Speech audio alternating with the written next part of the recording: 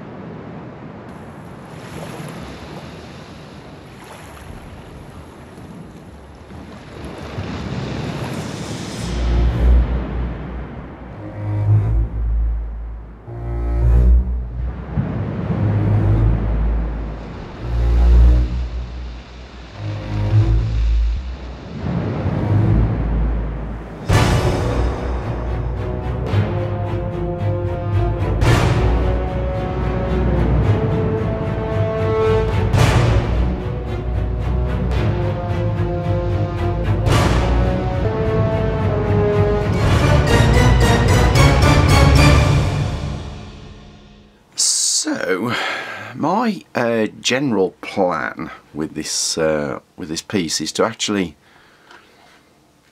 set it on like a rising wave, with this being the cresting point of the wave and the Kraken kind of coming out. So I want you to imagine that his sort of tentacles are back here and he's swooped along and he's sweeping up and out of the water.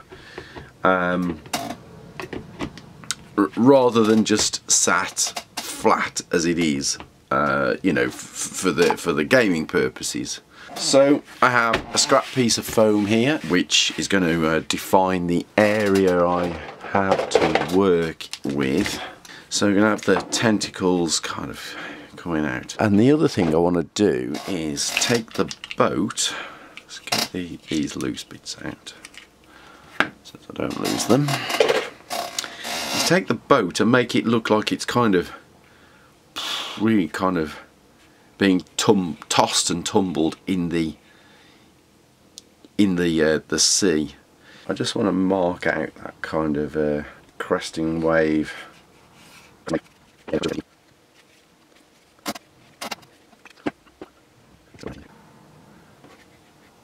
some adjustments on those. So I'll be there. So I'm thinking about having this sort of cresting wave. Remember, you're looking down on the top of this, you've got to remember, so I'm sort of visualising from the top what I'm after here.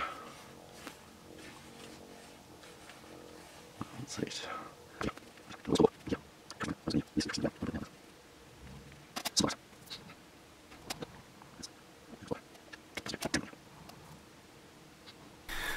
So here we go. This is basically the base and the understructure, which is just done out of EVA foam now. I'm going to have two cresting waves, you know, sort of splitting. So this is the surface of the actual flat of the sea water, and then this and this will form the two cresting waves. So that should work out okay. So the figure, well, the reason for this little platform at the end here, I want him to look like he is, you know, he's coming up and out of the water. So various tentacles will be back here, coming out of these cresting waves.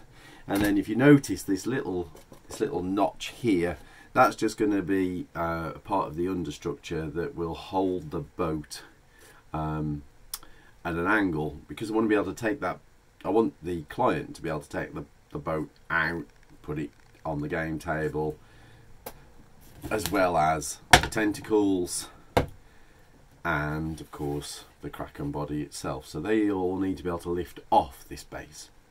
So right now I've got these two strips of EVA which have been cut, and they're just pinned through the bottom from the top, you can see here, just to hold those in place. This is only pinned in place, nothing has been glued yet, so that I can make sure I get my design of the two cresting waves sorted before I glue anything together. So the very first, or the very next step I need to do is to fashion the foil to sit the right way, and then I can do that as a dry run as well. And once all that's done, I can then make sure that I'm happy with that design, that the waves are going to crest the way I believe they're going to crest, and then I can glue it all down using hot melt glue. So that's the plan.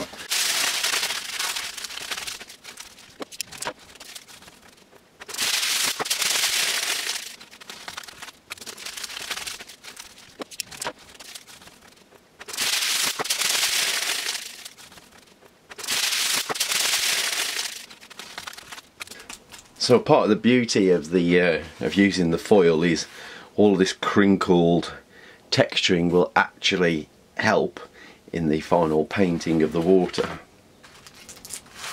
And you can see something similar to that, but using cling film instead in my lava terrain videos. Packing that down, making sure that I'm getting that slope right. Now when it comes to this wave, there will be an upward curve. From this low point, it will start curving the other way.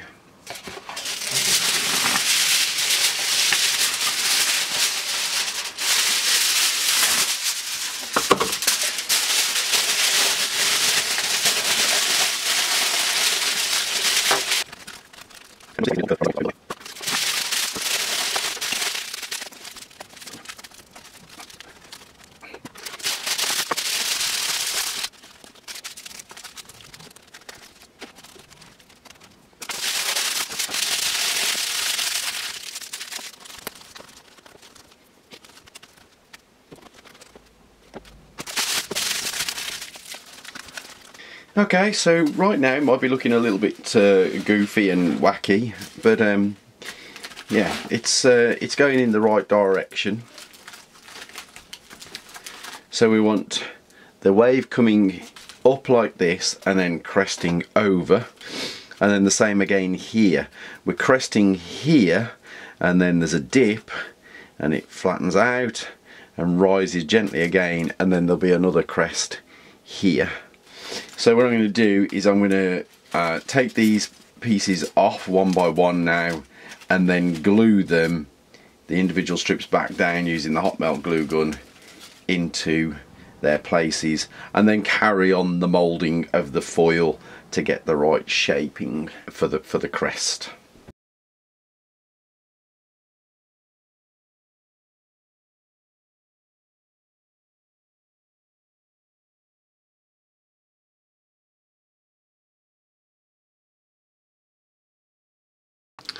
Okay, so here you are. You can see I'm part way through getting the foil glued in. So you'll notice that we've got the slope up to the crest here. This piece will still be modelled on the top, but the piece that's on the other side, I'm just making sure that it's getting that curve over, so that when we put this piece on the top, we're working into that curve there. And yes, and the other important thing to remember is that your crest should taper out into the flat of the water. This one is going right off onto the very tip of the stand, whereas this one's going to dissipate before it reaches the edge of the stand. I'm going to use some artistic license to create the secondary crest that's happening here, which is from the Kraken actually surging up and breaking through these waves. So here we go. Here's the sort of the finished undersculpt, I suppose is the word. I don't know if that's a technical term or not, but you can see I put some of these ridges. They're also lettered as well, so as I know which.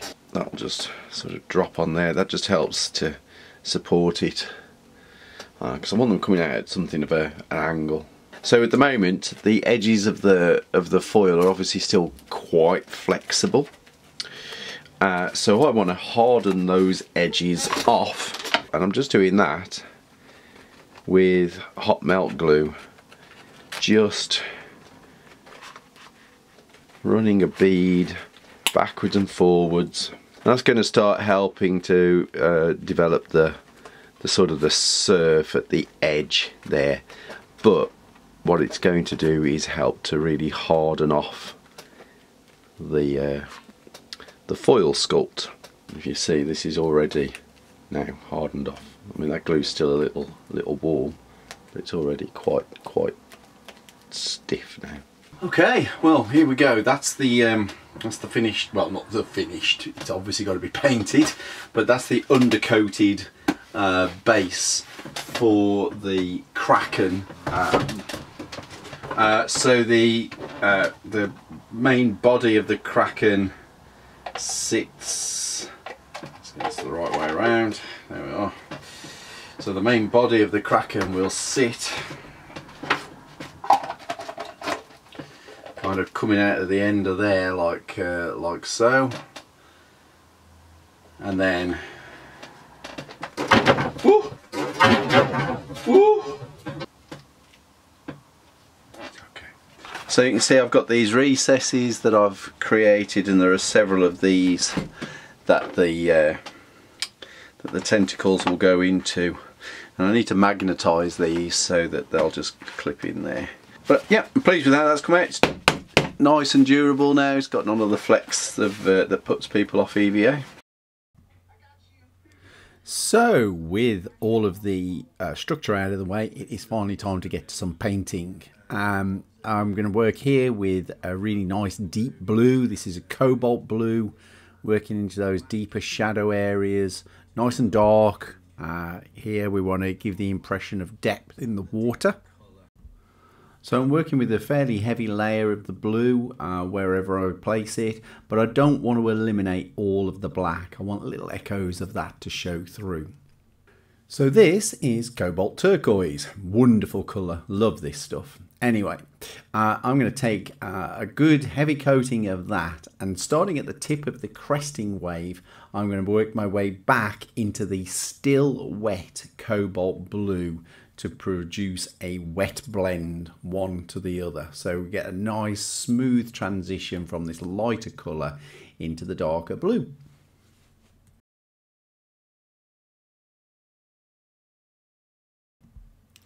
This is the base of the Wizkids Mini that comes with it, and I wanted to keep this, so I've used some of that dark blue, and I've basically just dry brushed around it with the dark blue and then wiped off the excess, so we just get some transition of that colour from the base up into the original base of the Mini.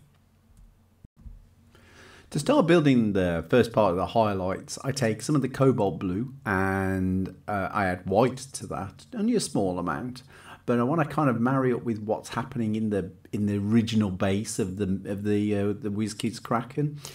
So I'm looking to match that kind of coloration there, and so dry brushing around all of the focal area highlights, just really starting to build up the texture and making it a real, giving a real sense of movement to the water.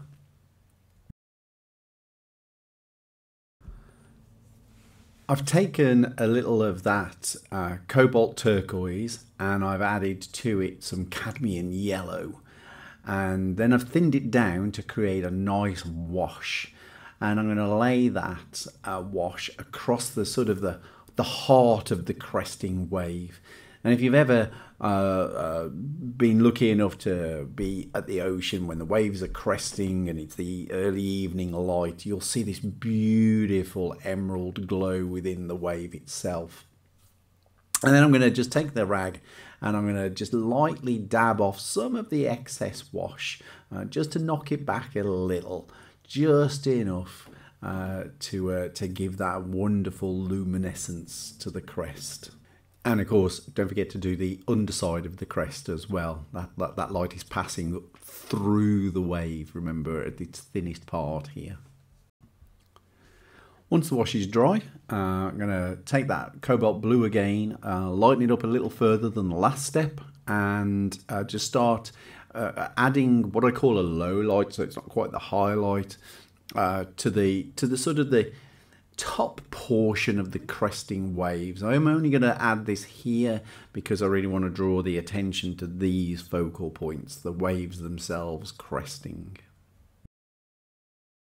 And now it's time to paint the surf itself. I have a practically pure white here. There's a tiny touch of a blue in it, and I use this isn't so much a dry brush, it's quite a thick bit of paint because I really want it to really stand out on the edge here.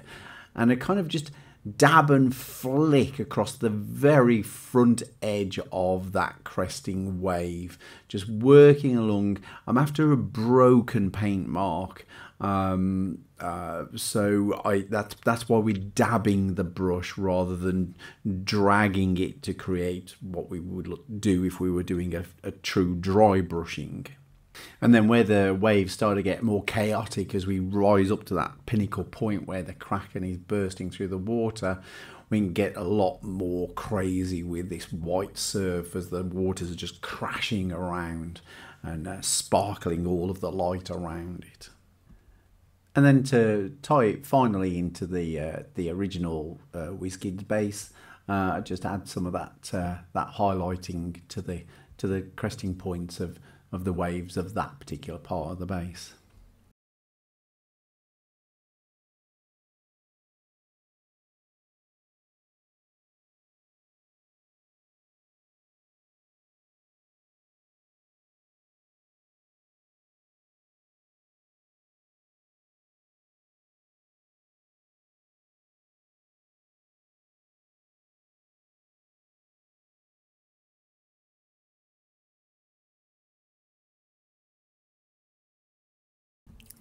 At last, we can turn our attention to the Kraken, but before I can start painting it, I need to deal with some of the fairly obvious seam lines that are here in the mold itself. I'm going with the classic bicarb and super glue mix to fill these gaps. They're only fine gaps, so it shouldn't be too much of a problem to do it this way. I dare say there are better methods. If there are some of you who have addressed this particular problem in the past and have a better idea, please let me know down in those comments. But it worked out in the end, so I'm happy with the process I took. So I've got a number of these FW artist inks. I've used them as as an artist illustrator in the past, but I've never actually used them on my minis. And I'm keen to do some, because this is a nice big guy, I'm keen to do some airbrush work with inks on him. So I think that comprises my main colour scheme.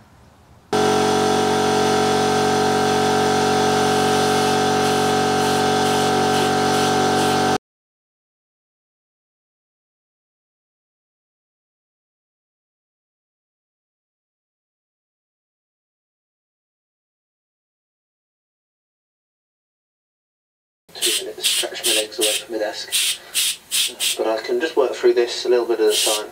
I'll be painting everything, including... So right now what I'm basically doing is just working an organic blend between these blues and greens, just feeling my way as I go. No real sort of plan at this point, but that's just the way I roll. But I get progressively darker as I go down to the like the torso, beneath the torso into the waist.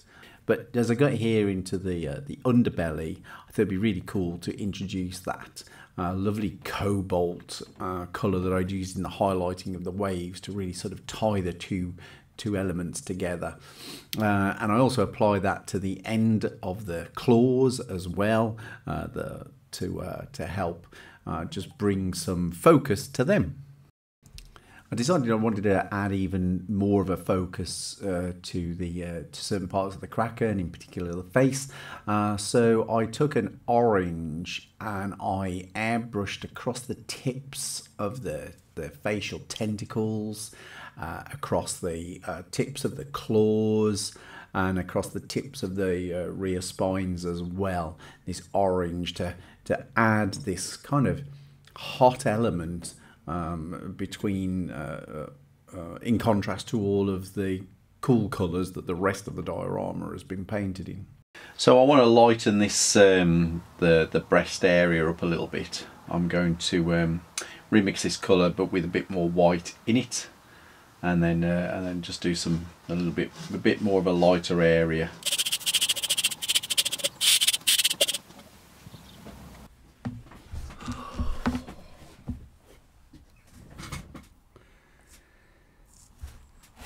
So as I sit down to my Kraken project, I've just finished up a very stressful bit of first resin pour for my river tiles, which I don't yet know if they've turned out, but the link is up here above. But to come back down to some normality and a bit of chilled out, I'm going to carry on with the Kraken. Got a bit of beard clipper on to chill out to. So let's crack on with the Kraken. I want to play around with a little bit of surface detailing here. It's not really implied on the miniature itself, but it's something I fancied having a crack at. So I mixed up that sort of pale green colour, which is almost a teal now at this stage. Added a lot of white to it, and then just went in with a detailing brush and just painted a load of little sort of blobs passing up the side where the dark coloration of the upper torso transitions around to the underbelly into the lighter torso. And you often see this on kind of amphibious creatures and reptilian creatures, this sort of a transitioning pattern. And I enjoyed playing around with this particular aspect. I also took the time to further detail this by going around each particular little sort of ovoid shape and creating a little dark edge line, which I thought really kind of brought an extra level of complexity to this particular little detail. That dark colour I used to create that little detail was a mix of a magenta and a Prussian blue, so you get this really deep dark blue. And I decided I was going to give the kind of the back shell of the torso a wash of that colour to just deepen it, strengthen it, help to add a little contrast between the torso and the head there at the back.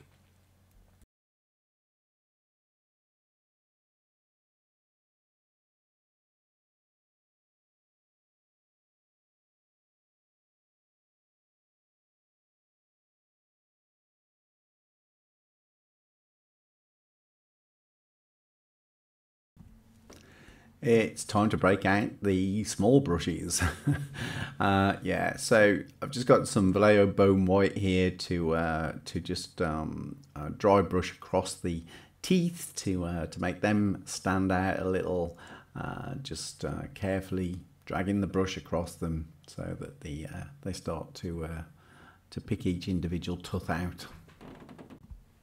I had a bit of a small debate about what colour I wanted the eyes, but I went with dark, and this is the same dark that I used for the wash across the back of the torso and also around those side details I did earlier. I also used this dark as well to go in and just refine the kind of gap between the face plates around the head, just to bring a bit more contrast, a bit more detailing into the head itself, pull the eye toward it as a focal point. And I carried that on down and around the mouth and through the tentacles, just really just bringing some contrast there to really draw the eye. It's always a scary moment when you're about to just put that final highlight into the eye. Here we go.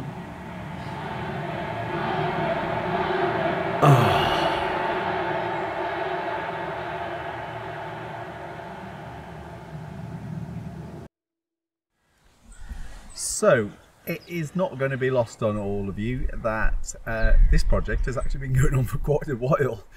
Some of you will know that you saw me playing around with the idea way back before we even moved out here to the countryside. I think the sun was shining back then as well, which means that this is the second summer that this project has seen. It has been an immensely busy year, and I have really struggled to stay on top of everything between the commercial illustration work that I do, the YouTube channel, as well as my own work for World War Fae.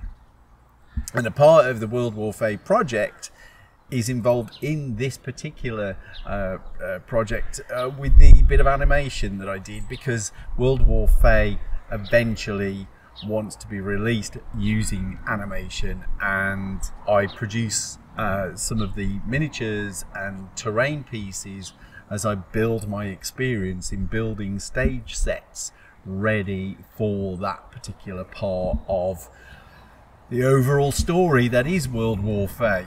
Now, if you don't know what World War Fae is, that is my own personal passion project that over the last few years I've been building toward, that I'm hoping to release out to you guys as a short film, illustrated books, as well as the paintings and prints that I sell on my website. The illustrated book Kickstarter is almost ready to be launched live. If you are interested in supporting that Kickstarter for the illustrated book, then please check my links below, because the link for that Kickstarter pre-launch page is there.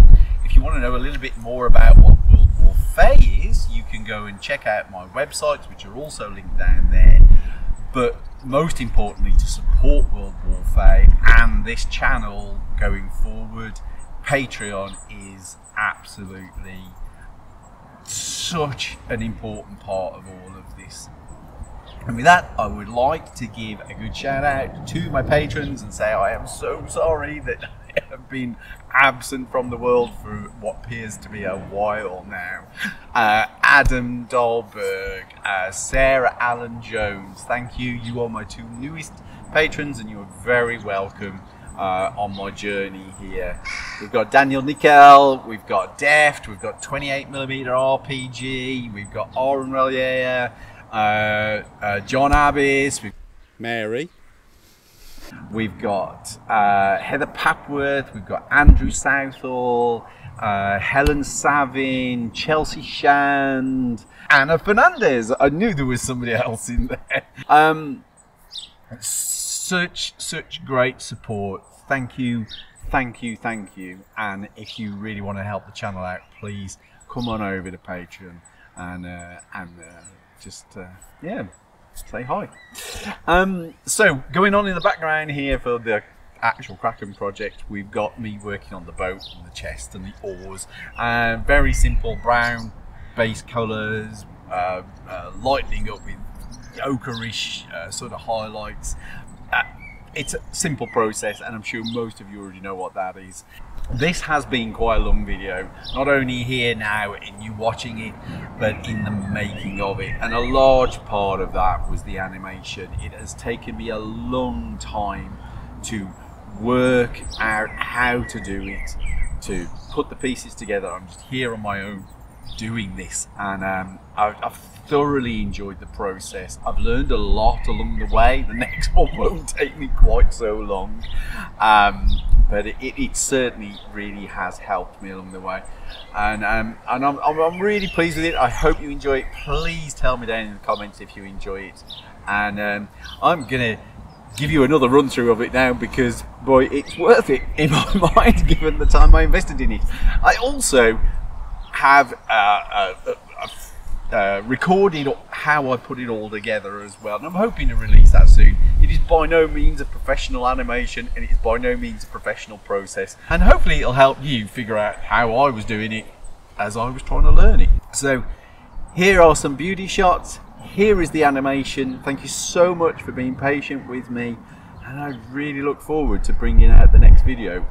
sooner than this video. Take care of yourself, guys. Bye bye.